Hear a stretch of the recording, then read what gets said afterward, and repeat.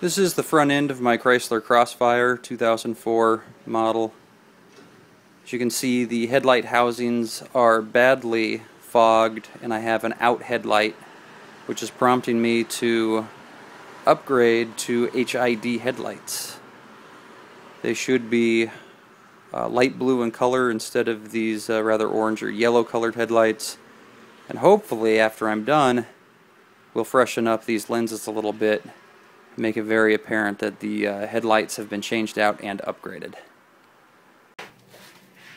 Quick view of the HID headlight kit that I received in the mail today. These are the ballasts.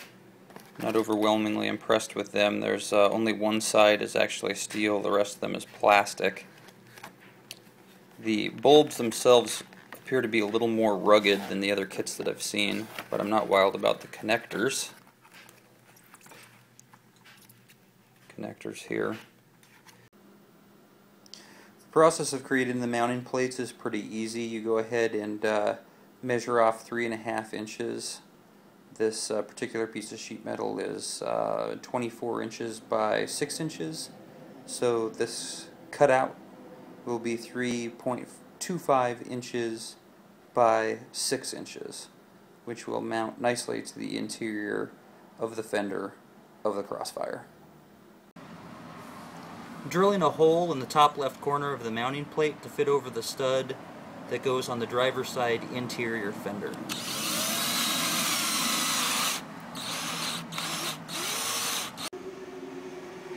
This is the interior fender wall of the Crossfire's driver's side. As you can see here, there's plenty of room to mount the HID ballast, and you will be able to mount it directly to the headlight, at least the electrical connections, as there's the headlight housing on the front of the Crossfire. As with any installation, you'll want to go ahead and clean up the interior fender for our double-sided tape later. To the left looks like a sensitive piece of electronic equipment, so we'll go ahead and avoid spraying that with the Simple Green solution in order to clean up the fender well. I just go ahead and use a couple of paper towels for this.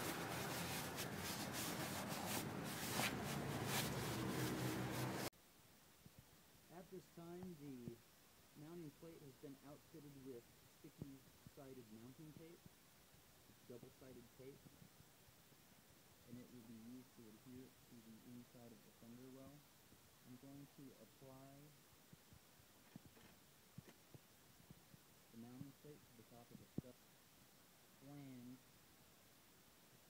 hex nut to firmly attach the plate to the inside of the fender well.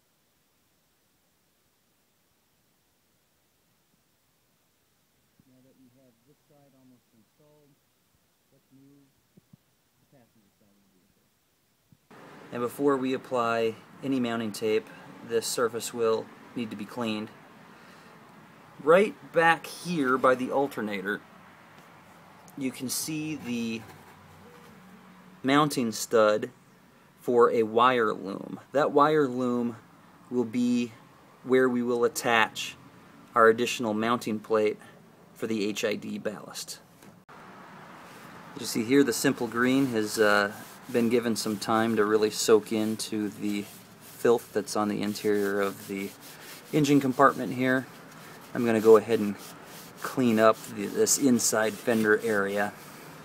We're not able to mount the mounting plate in the same place on the passenger side, having to put it down here by the alternator because the inlet for the radiator coolant is right directly behind the headlight housing on the passenger side. So there's just not enough room for the HID ballast, and that's why we're putting it here. As you can see here, I have the mounting plate down by the stud that's holding the wire loom for the alternator. I'm going to go ahead and mark on the plate where I want to drill, or a rough estimate where I want it to drill. I'm going to move it over a little bit more. There we go.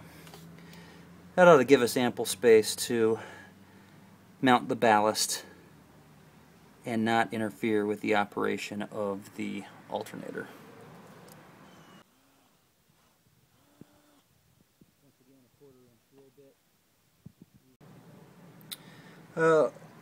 Box end wrench here, 10mm on the bolt that's holding down the wire loom for the alternator on the passenger side of the vehicle. Go ahead and use whatever you got, a ratchet. You'll need a deep welt socket for this. Once again, it's 10mm, and with a little bit of effort, it should just come right off of the interior of the fender. Next up is applying the tape and mounting the plate. And there it is. We've attached some tape to the side of the mounting plate. We are now going to attach it to the interior passenger side fender. Okay, as you can see here, the mounting plate for the HID ballast is in place for the passenger side and the driver's side. Following the instructions on the Headlight Lens Restore kit, go ahead and restore your headlight glass to be good as new. This is still very foggy and distorted, cloudy if you will, headlight lens, and I plan to restore it with this kit. You follow the instructions on the side. Oops, that's Spanish.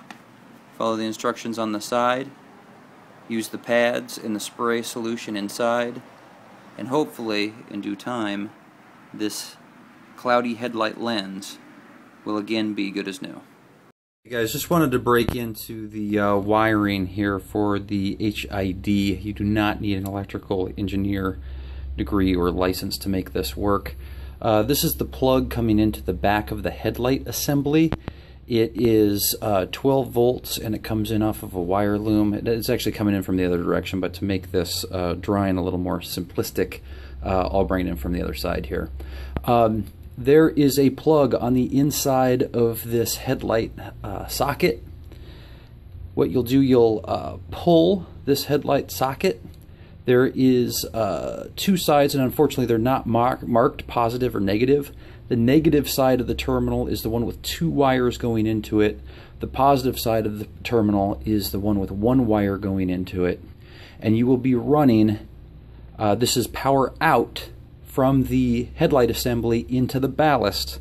You will be running some wire down to the ballast. Let's not forget the positive side. There we go. This is into the ballast, and then from the ballast